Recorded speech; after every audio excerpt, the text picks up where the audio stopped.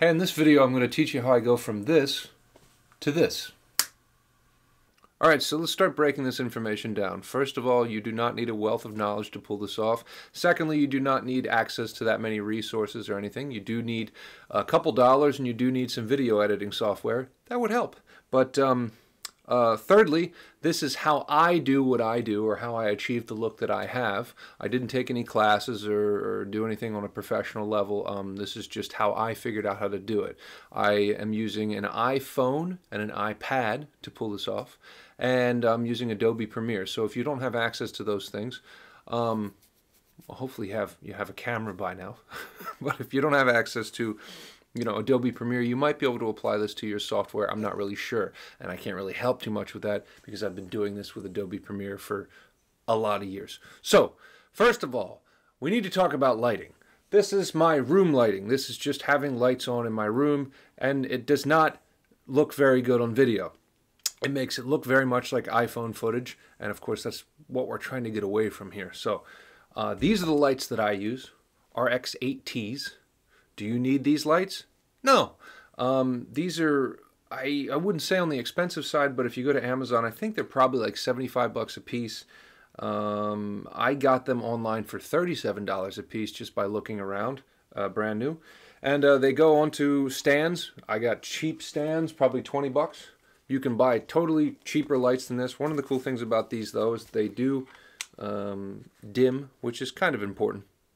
And you can bend them. I liked the fact that you could do that, but truthfully I've never really had to do much of it. So yeah, like I said, you definitely don't need something like this, but some kind of an LCD cheaper light, and if they come with diffusers, that's good as well. So I have two lights. You can do this with one light, but you kind of probably want to have two lights, and you'll see why.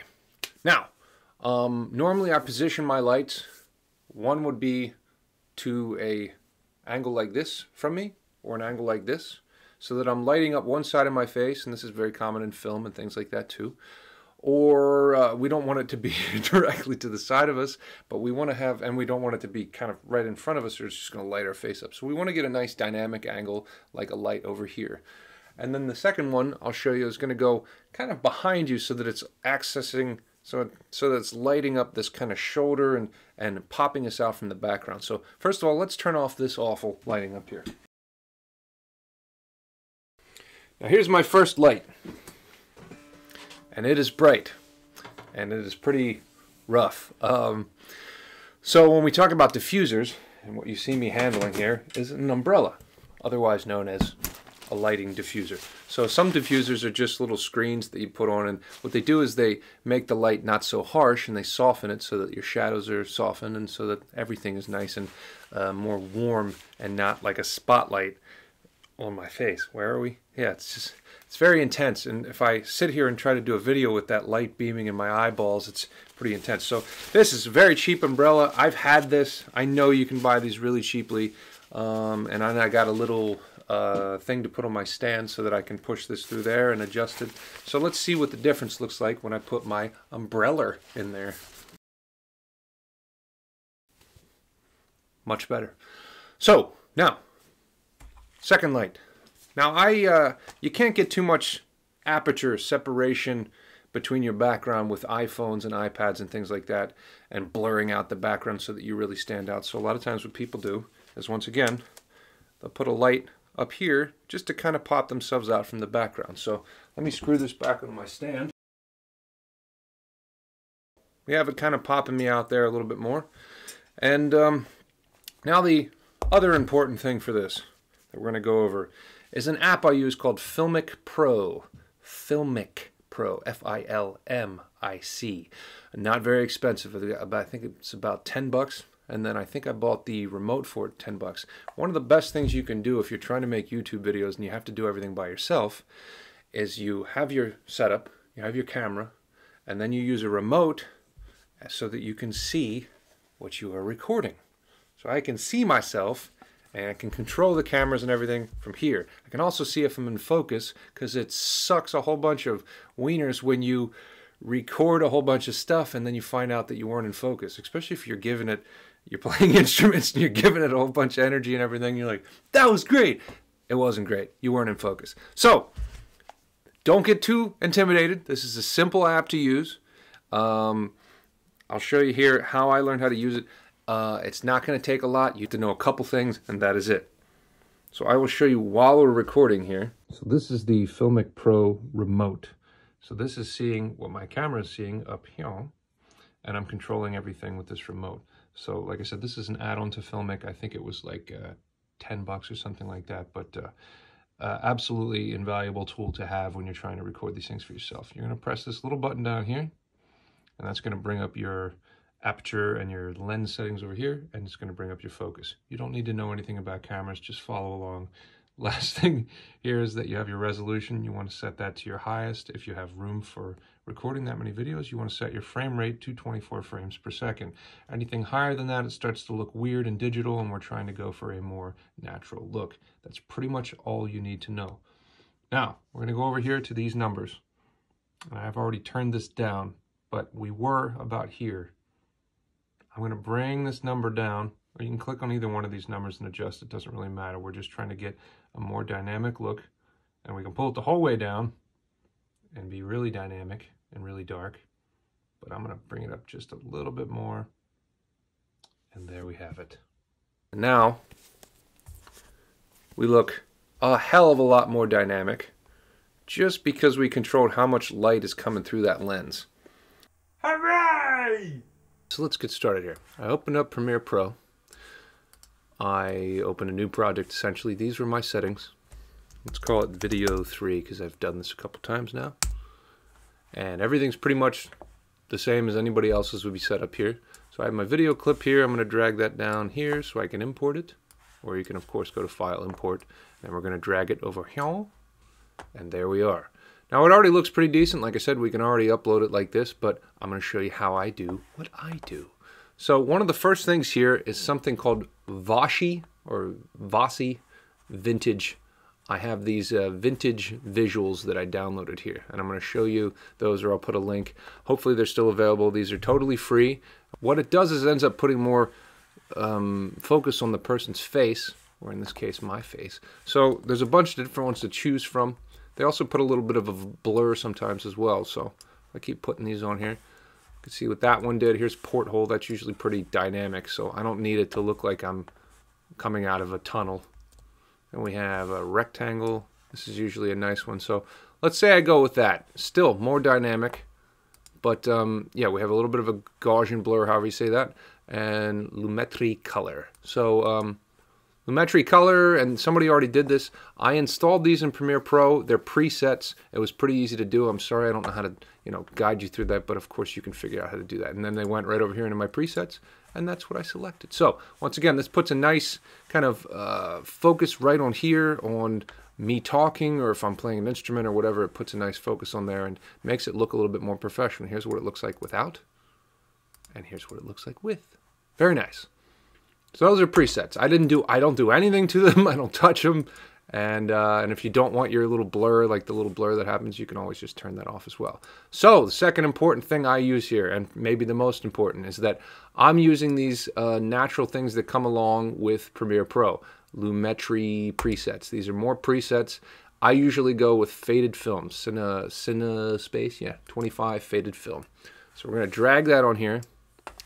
This is going to be above your black preset thing here, and let's start diving into this. I do not do much. I don't want you to feel overwhelmed. We're going to go down to basic correction first, and we're going to turn this stuff way down because we don't need our faded film to be that intense. I usually go about 20, about 18 something, and I'm going to show you what that does. It's just giving us, once again, a little bit of a more film-esque, warm, not so DSLR digital kind of look. If you don't know about these things, digital is very clean and very pristine, but it's also very empty.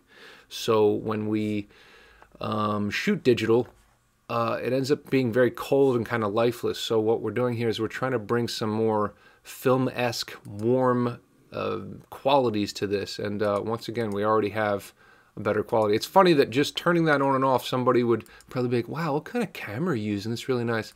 No, all I did was a couple things here. So now we turned that way down. Let's close some of these. And now we're going to go, where the hell did we go? We're going to go to our color wheels. This is very important. You don't have to, if we're not using Premiere Pro, you can do this and other things. I tend to want my skin tones to be nice and warm, and then I want my backgrounds to have more color. Right now, black is pretty much black, and gray is pretty much gray. So I'm going to add a little bit of color to all these things. It's going to be pretty subtle, but once again, this is the reason why everybody asks me what camera I use. Right there, we're just barely diving into blues and greens to add a little bit, maybe of a vintage look, but we also just want a little bit more of a feeling and a look. So that's pretty nice. Let's go kind of right in here between green and blue. So I can't, this isn't something you can click and drag. Oh, let's just go with that right now. Shadows, we might want to go a little bit with our shadows, but it might be a little bit too much. Right there, barely off center, adds just a little bit more of a hue to this black color instead of just black. So then we come up here, we're going to add a little bit more skin tone, a little bit more yellow or red. And this is what I do with every video and every shot that I add, or that I edit, I'm sorry. So those are my color wheels. Once again, let's look at the before and after. Pretty clean, looks pretty nice. Now we're getting more of a film-esque kind of look. Now, if you shot it a little bit too hot or a little bit too dark, we can change our exposure settings. I sometimes take my temperature and I'll even make it a little bit warmer. And I might make this a little bit colder. Oop, gotta grab it. But anyway, once again, this is what I'm going for. And like, you can change your shadows and your highlights if you want your, you know, something to stand out more. We can always bring our highlights into that. But anyway, I don't really need to change anything. I like the way that looks, and we didn't do that much. So already we have a nice look there. I don't want my audio to be playing back, so let me get rid of that. And there's my big wonderful head. And yeah, we've already achieved a really nice look. So now I'm going to show you one more trick with this. Just to add a little bit more of a film-esque kind of quality. I downloaded something called film grains, and these are literal recorded film grains, and some of them are pretty intense. We're going to go with 35 millimeter. I'm going to drag this down here, and they're actually video clips. It's not just like a weird stagnant image. And I'm going to drag this over top. Now, we have film grain. I'm going to put the blending mode under opacity to overlay. What that's doing is adding just a little bit of grain over top of this, because if you were to record onto film, you would have a natural grain. If you were to record audio onto tape, you would have a natural thing there that you're recording onto, a little bit of a sound. It can actually be hard starting to record in digital if you're recording music at first, because it's an empty space and it's hard to fill it up. And when you're recording on tape, that's not the case. There's already a nice warmth there. So, taking a look at what that looks like, and turning it off once again. Here's without the grain. I'll show you with the grain and without. Here's without. Here's with. Might not even be able to tell. But, nice film-esque quality. Definitely came a long way from our beginning. So, I usually have to take this. But the only problem with this is that if you go off into the black, if you have like a thing you're cutting between or something like that, you're going to get back to this, which is goofy. So I use it sometimes I don't use it. Oh, I wanted to show one more thing here I forgot about. For those of you that have never really done much of this stuff and you don't know how to export and get your video to look the best you can for, you know, let's say YouTube in this case, we're going to go here to export media. And then we have this big confusing screen that comes up. Everything I do is in H.264. So if you're using something else, I went to college for animation. That was like a long time ago, and there was a lot of different stuff we used to try to do with these things, and it was still confusing back then. But this is the setting I use, H.264, and then instead of match the source and all that, I always go to YouTube right down here. So I think that what this does is it uses, I think, the same codecs and stuff that YouTube does, and then it doesn't try to break your file down even worse or take the quality away. I don't mess with my width and my height. That's what all my videos are shot at and what's going on. Your audio, I mean, I pretty much keep that the same. It depends on what I'm doing, but you don't really need to mess with it. I don't mess with anything else, and then I click export. There are a couple things where if you don't want to do the whole thing, you can make a custom thing like this or whatnot, but either way, that's how I do it. So I wanted to jump in there and show people that as well in case you were confused. So thanks for tuning in. I hope this helped out. I hope this answered a couple questions for you, and I hope that it helps you to make your videos look better or more professional. Is it going to get you more subscribers or more views? I really don't know about that, but if you have something that you're trying to do that you want to represent in a more of a professional way, or you have something you're talking about that you want to be taken seriously, then this kind of stuff does help. It helps your point get across. It helps you to not look like you just took a phone and went, we're going to do stuff now. So if you want any more tips like this, or if you have questions, I'll try to answer them in the comment section. Just leave me the questions. I'll do my best. And subscribe. I'm going to be putting up more and more content like this and trying to help people learn how to do what it is that I do, or to achieve the sound and the look of the things that I'm doing. So thanks, and I'll see you soon.